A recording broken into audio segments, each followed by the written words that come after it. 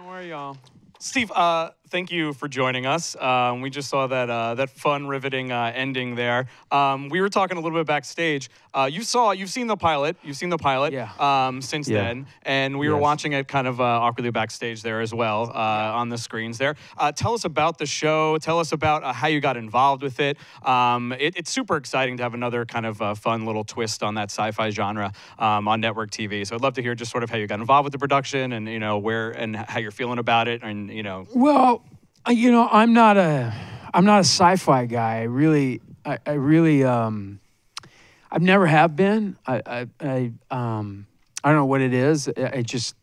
I'm if there was any genre, they'd be like, westerns or, my favorite sci-fi movie would, if I was asked, I'd say like The Dead Zone. Oh, Chris Walken. But it's based in reality. If it's a world that I have to all of a sudden believe is normal and then understand characters like that, okay, they all live on spaceships. I just don't, it doesn't work for me. I read this pilot and I was not working for a long period of time. I took some time off because I'd done a show down in Puerto Rico, and then and that was hard. And then went on to Planet of the Apes, and so I'd worked for like a year straight, which is awesome.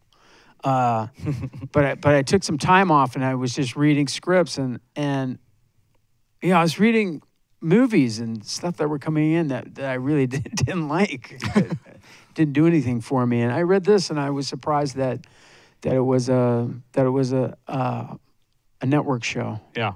And really liked the writers, and I thought it was a really interesting premise and real simple and grounded.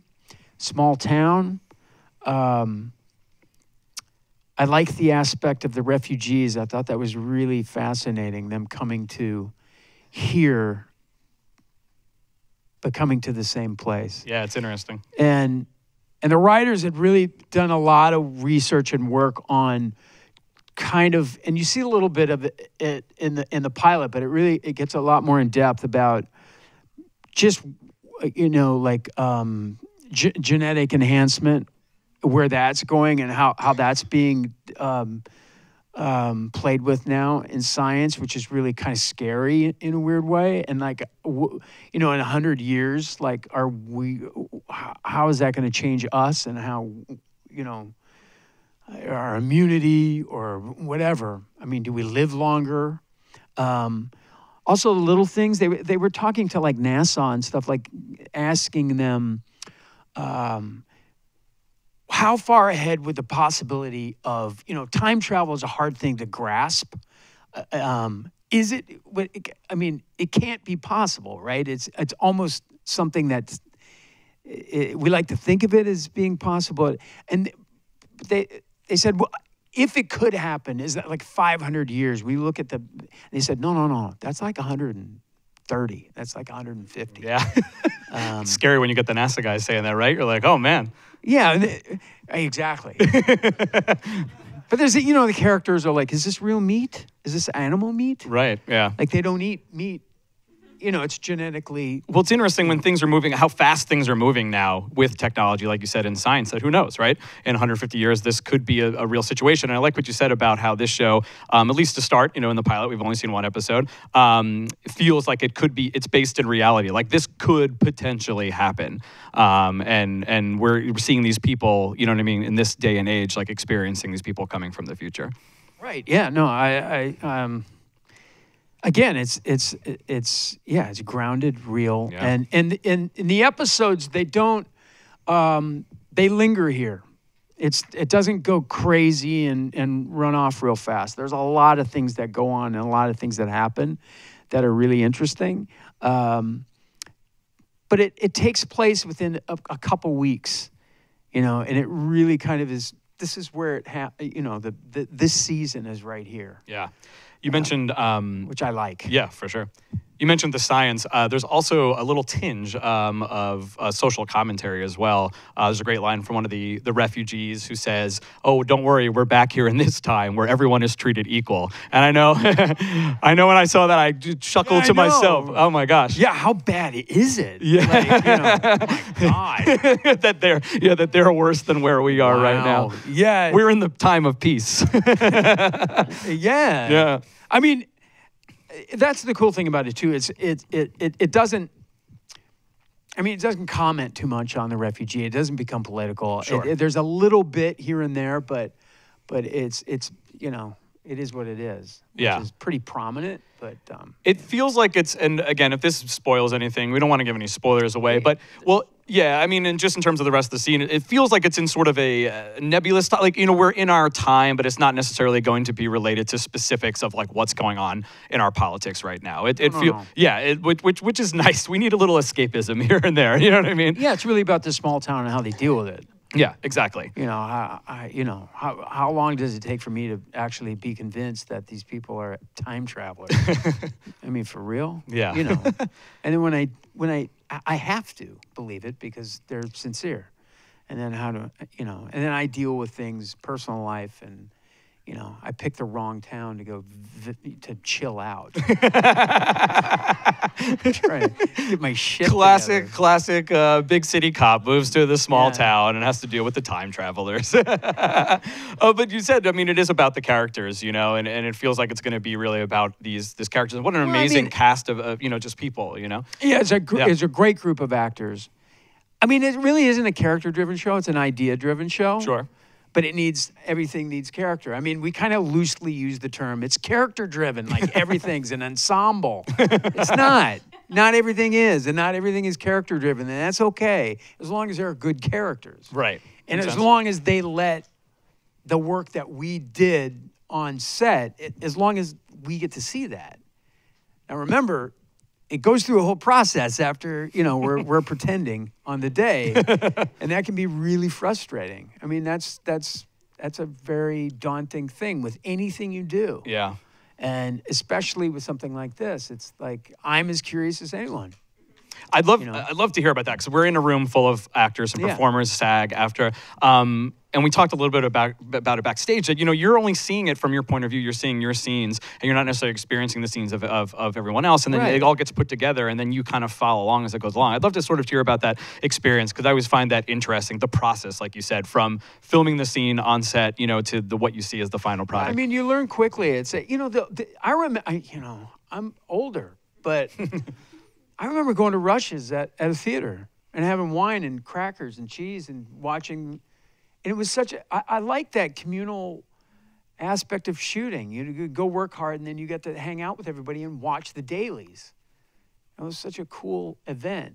We don't do that anymore. And in fact, I don't know if studios watch dailies anymore. I'm really, partially because of the medium. We're shooting in digital. So you've got, 10 times more dailies because, they'll run the camera for as long as they want to. They don't, when we shot with film, we took more care. Yeah. We didn't waste film, So the dailies, there was less. You took more care setting up the camera. You took more care rehearsing the shot because it was film and it cost money. Now, that's my criticism of digital is that we don't spend the time rehearsing. Right. We don't spend the time making the shot perfect. But there's great things about digital too, where you can play and you can explore and it's digital. Who cares? I'm going to do it this way. I don't care. If you don't like it, don't use it. But then, so you go through all this thing and your experience as an actor, as is on set. It's a great experience. I like these people. What we did was great. It was beautiful, right? Yeah. But then you see it sometimes and you're like, what happened? Or my criticism of a lot of things, and it goes across the board, whether it be an independent movie or a network TV show, is just I like things to be patient. Just be patient. Tell your story.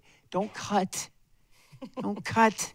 Use the close-up when you want to use the close-up, when it means something. So, It's hard for me to watch things. That's why I watch the news, which is cheery and it really makes me happy. But it's reality. It's real. Yeah.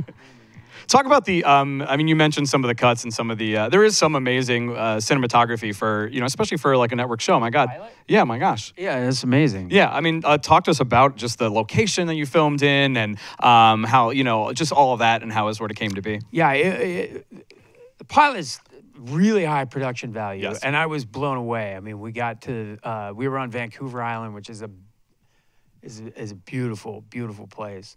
And, a lot of things are shot up there. You recognize it from certain movies, and I've been up there twice. The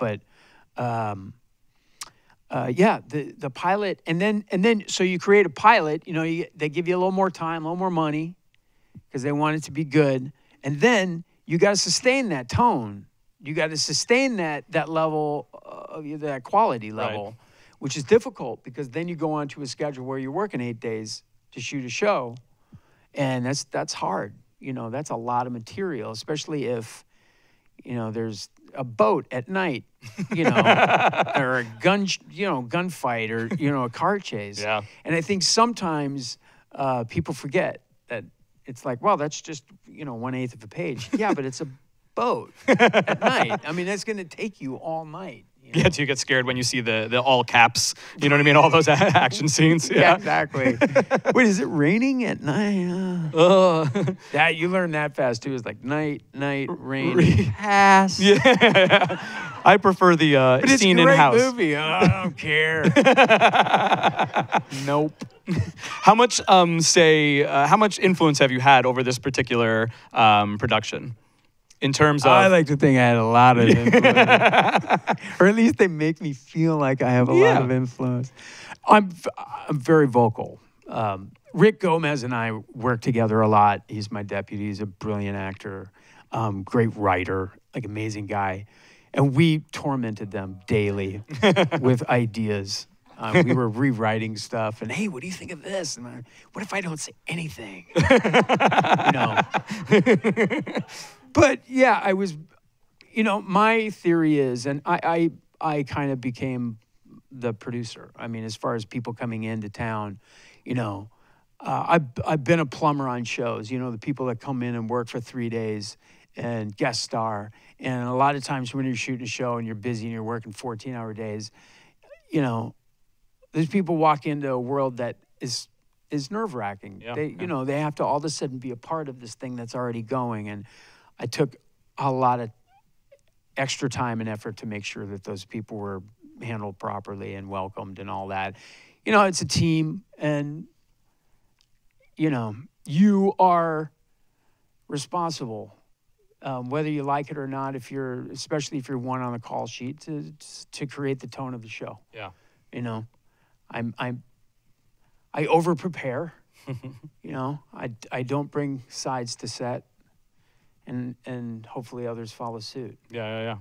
When we're in a world that we don't rehearse, don't bring your sides to set. We don't have time to learn lines. So anyway, I put a lot of effort into trying to make it if you're going to be away from home, away from your family, at least it should be fun. Even if the movies or the show stinks, have it. It's out of your control. Well, that's the interesting thing. I mean, you mentioned the pilot. How much time was there between the shooting of the pilot and then sort of them kind of coming in and being in March, April, May, June, July, 4 months. Yeah. And then you're just at the behest of some studio exec somewhere screening it for different audiences, right? And deciding whether it's even worth it. Yeah. Yeah, it's insane. And then they pick it up, and then you give them the best 125%, and then it's in their hands. I mean, it's a great thing about this art form. It's the most collaborative art form, right? I mean, truly. And then, people don't realize you're such a small part of it. You're just kind of the mixers of the cake. And then, and then you hand it to somebody else, and they take it in the kitchen. And hopefully they set it at 325, not 425. I mean, but that's the beauty of it. Yeah, exactly. It really goes out of your hands. The only bummer is that, if it really stinks, and it might be your fault, but, even if it's not your fault, if someone can't remember the show, Right, they go right. like, "Hey, what's the name of that show that sucked?" And it's like, I can't remember. Is that Steve Zahn show? Like, oh man. Do you follow along? I mean, so it airs officially tonight at 10 p.m. It's going to be on Mondays at 10 p.m. 10. Do you follow along with, because there's so much, my gosh, social Getting media defensive. and stuff like that. Do you follow along with No. any of that? No. It must kill you, you know what I mean, to even like try. No, I don't. I don't do social media, Yeah, no, it's At all. But, it's smart because it's sometimes, and I mean, and I don't read. I read one review. I didn't even get through the whole thing because it wasn't even a review of the show, and it was a really good. It was a good magazine, but I was like, it was more of a critique of television today. I'm like, yeah, okay. What do you think of the show? Yeah. But ultimately, I think audiences are so smart now. I mean, TV is where the stories are being told.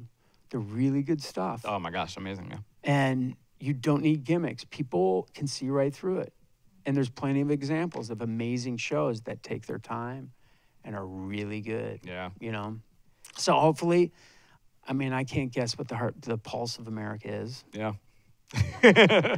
Like, if there is one, My God, there is no pulse. Yeah, we were saying. Yeah. We're all zombies walking around eating each other right now. No pulse. But Well, like you said, I mean, there's no one set. Hopefully, there's no one in the industry or in the business, right, that sets out to make a bad product. You know what I mean? It's all about how things go, you know, and it's all these people, so it's no one's fault. Yeah. You know, that's why it's so interesting to see all these different things. And like you said, TV is an awesome medium for that. You know what I mean? Including the digital, the streaming, and different forms. You know, you're seeing all types of great work across the spectrum. yeah, I mean, really. I'm shooting something right now, like a 6-episode miniseries up in Vancouver. Nice. It's called Valley of the Boom, about the internet boom in 94, 95. It's crazy good, you know. But that's the challenging stuff. I mean, it used to be movies, you know. It used to be, you know, bread and butter was like $20 million budgeted movies. They were left and right. Nowadays, they're kind of gone. Yeah. It's either $1 million budgeted movie or like 150, and nothing in between. It's weird. Yeah. But it's all on TV. You know. Yeah. You want to talk about time travel? That's my segue. There's one. We have some fun What are your questions thoughts on from. time travel? That's literally it. We have a question from the audience. Before we move on, because I want to talk a little bit about your start in acting. You know what I mean, and then how you've gotten to this point. But this is a pretty specific show question. How do you interpret the concept of time travel personally? This is from Helen. What is your opinion on time travel? Well, I think it's impossible. You think right? you can't do it? Yeah, I think it's impossible. But you talked to NASA. They said it was close. No, they said I think they can kind of. I don't know. My mind won't. I mean, I can't even understand infinity. You know, like space goes forever. Like that's crazy. Right. Like how does that? I'm just a simple guy. I don't know. But wouldn't it be cool? I mean, come on. Would you go if you could time travel? It's impossible. I But would. if you forward in the future or backward in the past? Well, I lost a really cool hat in a cab like 3 months ago. Nice. I would try and travel back. I'd waste it. You would do that basic. And I'd go like- back and go, oh, keep it on. I think about that a lot. Hat. Yeah, or like when you miss the subway or something, you're like, oh, if I had just went a little bit faster. Didn't stop to like look at that thing.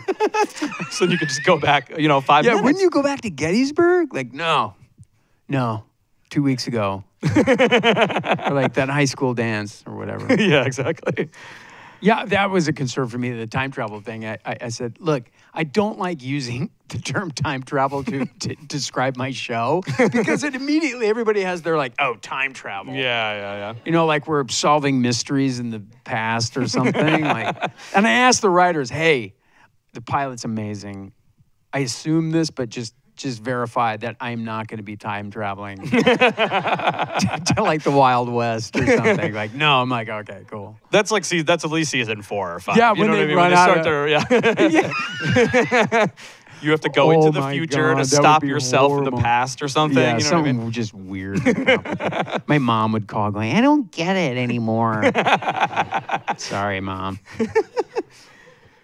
Tell us about, because again, we are all actors in this room, and we're here in New York, and you started in Minnesota, doing professional theater out there at an early age, and then eventually made your way to New York, where you did a bunch of theater here. I'd love to hear just your start, the kind of spark that got you going, and then how that sort of translated into your early career with some notable awesome actors here in New York. I grew up in Minnesota. I was at college, small liberal arts college there, and I did a trip to London. This is the birth of it all, and I just never thought of it as a career. Really, it was just something I was good at doing, and I loved.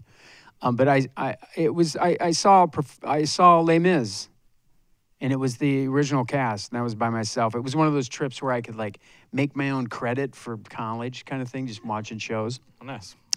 And I remember I was sitting there watching them, and I got so excited because I was like, I know that I'm as good as that guy right there, the guy holding the flag, man. I know I'm that good. But it was cathartic, and I really got excited. I thought, I know that, because I was always like, I could never, And then once I saw really good theater, and that was really the first time I saw really good theater, it was the West End. And then I went home and I dropped out of college and ended up working in a machine shop, which was horrendous. But I was in plays in Minnesota, and I got advice from guys, and they said, go train. I auditioned I got into the American Repertory Theater in Cambridge, their program. Back at the beginning of that program was basically the old Yale. Bruce Dean and all those guys, and that was a really influential point in my life. That company there was amazing. I worked with Cherry Jones numerous times, and as a young Minnesotan kid that didn't know much, that was pretty brilliant. I met and then went to New York and moved here and did a lot of theater back. I moved here in like '90 and then met Ethan Hawke doing a play, and Jonathan Mark Sherman, and Bob Leonard, and Sam Rockwell. All those guys we were all part of this. They weren't. Sam wasn't in Malaparte, which is the company that we started, but it was that kind of crew. It was great, and then slowly started doing movies yeah, it's been a while since I've done a play. It's kind of embarrassing, but but I've always been a New Yorker, and then I live in Kentucky now, but we kept moving further out of the city. I just feel like I still commute, but it's from another state. Come from Kentucky. Well, West Central Jersey. Yeah, we used to live in the Delaware Water Gap. West Central Jersey to some New Yorkers is just as the same as Kentucky. It's like Utah. Yeah. Well, we had kids, and after you have kids, it's over. So you don't go in the city anymore to see anybody's show or go to restaurants. You just talk about it, and then finally you go, why are we here? Nice. Yeah. So tell me about the theater company, though. I mean, it is funny it's interesting, not funny, to hear, about young actors like yourself and Ethan Hawke and the other names you mentioned, all kind of hovering around the same area at the time, and then eventually kind of connecting. So I'd love to hear how that started. What whose idea was it? And I know you were like one of the co-founders of it. Ethan and Frank Whaley and Bob Leonard. Those guys really started it. Jonathan Mark Sherman, great writer. Yeah. We did a play at Playwrights Horizons called Sophistry, Dick Latessa and Callista Flockhart was in that. Anthony Rapp. Yeah, my gosh. It's just great, you're just young people, and then years down the line, you're just like, wow, you're just so proud to be a part of all that. But that was a really cool thing, and then I don't know if I was asking someone today, I don't know if that exists today. Does Naked Angels exist today? Are they still around? Can people do they start these theater companies? Can you afford to rent spaces and? That's a whole different question. And I was like, I'll bet you it's happening. It's just, I'm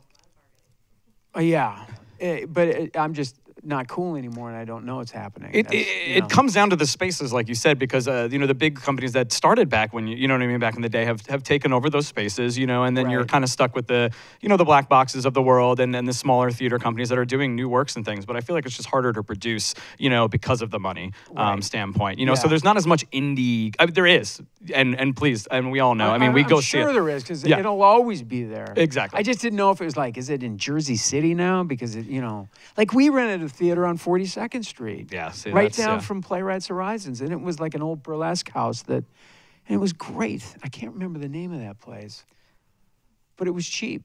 I mean, it wasn't cheap, and all we did was we produced young American playwrights. That was it. Yeah. And then the other thing that was important was it was a $10 ticket, so you could be poor, young artist in New York and go see a play. And it was really cool. Yeah. It was really inspiring to be a part of that and be a part of that group of guys. We still talk about it. Ethan and I still go, hey, we should do a road trip where we just do, in Dairy Queen parking lots, we do, swear to God, this is the greatest idea of all time, by the way. Dairy Queen parking lots, gotta be a Dairy Queen, in small towns, and we do Godot. Nice. Right? You'd pay $10 for that, right? No, oh, free. We just start doing it. How cool would that be? Like, people would freak out. Oh my gosh. Do Godot? It's kind of perfect. Yeah. I think that's an idea. You know what I mean? I'd be divorced, but if I did that, I mean, it would just be too long. What are you guys doing? You're not getting paid? What are you, insane? Well, it's so interesting. Again, you're producing new works. You're fostering the careers of new actors, new playwrights, new directors. This whole new crop, and it eventually then led to all of you guys, all of you actors, moving on to your next things. I mean, wasn't it because of those early and correct me if I'm wrong, those early productions that led to eventually Reality Bites, which was your big, one of your first big ones, and then kind of snowballed from there? Yeah, I mean, it was all very gradual, and I can't even trace it. I just did work. I was so happy to be in anything, whether I was making money or not making money, or whether it was an audience or not. It was a play reading at the Public, or it was a friend's reading, or it was a small play here, or wow, I got in a movie, or I did, an under 5 on a soap and paid my rent. Yeah. I just wanted to act. That's it. And I talk to young actors now, and I'm just like, what should I do? I go, act. Make sure you act. Don't talk about it. Don't plan on doing it. Do it. And don't think that any venue is better than the other. Yeah. You just don't know. You don't know who you're going to, connect with. And then all of a sudden, you start something, and then it breeds from there. You create your own path. It's incredible. And I still feel like that same guy. Yeah. I really do. No, and that's a great sentiment. I mean, because you hear a lot of actors talk, and they go on their long things, but just do it. Stop talking about it. You know what I mean? It's like stop asking questions about it. I'm a writer. Just do it. Great. Well, what do you? Yeah. I have this screenplay. Well, do you have 10? You're a writer, right? You should have a bunch. Not one. The cab driver has a script. Yeah, exactly. It's about a cabbie. I'll get it made for you. No problem. I can't get my own shit off the ground, but I'll definitely get your cabbie movie. Cabbie movie followed by... What do you want, $1 million? 2? Oh, man. Yeah. We have, I'd love to keep this sort of train of thought going just about, because we do have a couple other questions and only a couple more minutes 6 left. 6 o'clock flight. Yeah, 6 a.m. flight, guys, and he's here. Come on. Steve's on, everybody. Give it up for, yeah. It's not that hard. This is from Carrie in the audience, who'd like to know what kind of role. This is interesting because I was going to use this as a segue anyway. So you started off, with the young high school type roles, and then there was a nice switch. I think I love Happy Texas is one of my favorite movies. There was a great switch there where you started to take on some of the darker stuff. So this kind of goes along with this a little bit. What kind of role would you love to tackle that you haven't yet? So I'd love to hear about that switch, and then what in the future also something that you'd be interested in. Continuing or pursuing or trying again? I don't know. It's weird. I mean, a role that I haven't really.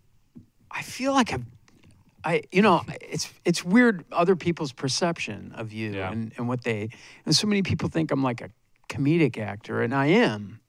I always try to find the comedy and stuff, but I'm rarely in a kind of a crazy comedy. I never get offered those, and they're so fun to do. I love doing them, but I never get them. Yeah. You know, I've done like 3 out of whatever. I don't know. I'd like to go back to theater and do some really cool stuff, some parts that, you know, you dreamed of doing when you were young. And now all of a sudden you go, wait, I can play those parts now. Yeah, yeah. I can't even, you know, but like those classic. I was going to ask, yeah, like more slice of life type dramas, or, you know, more classical or musical. Musical would be great. Yeah. You know, it's like, you know, you do the monologues of when you were young and they weren't your type. It didn't matter. You're doing a monologue. Oh, you do, you know, you do Richard III, and you're like, I'm like, yeah, I can't play Richard III now. You know, actually, I'm too old to play Richard III. But you know, it's that kind of stuff, you know. And then finally, from Daniela, we touched on this a little bit, and you started to give some words of wisdom, if you will. But a general kind of what inspires you, and then what are the what are some challenges that you faced, or some challenges, you know, that you feel like helped you grow as an actor, as a performer, as an artist. What inspires me? Other actors really inspire me. Good actors inspire me. That's the thing. Yeah. Getting on set and finding people that are just listen, and like, you know, Rick Gomez. Like, you know, he was my partner in the thing. I mean, you know, some days you just don't want to be there. You 13-hour days and you just miss home and it's raining, and thank God for people like that, you know. That's inspiring to me. My friends, and people who aren't my friends. That I love that. Challenges. I don't know. I mean, I'm dyslexic. I had a lot of trouble in school for a while.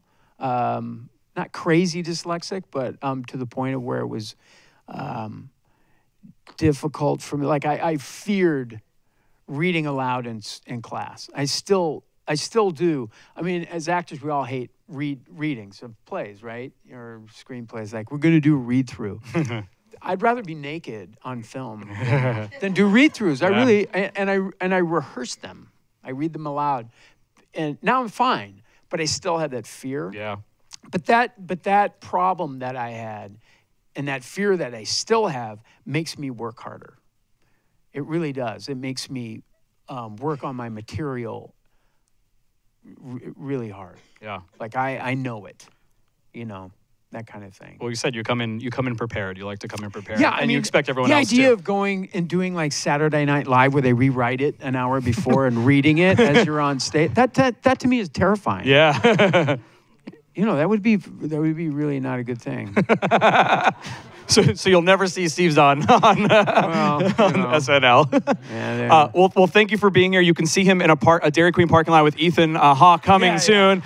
Just random spots throughout the nation. Ladies and gentlemen, Star of the Crossing, it airs Monday on ABC at 10 p.m. Please give it up one more time for Steve Zahn.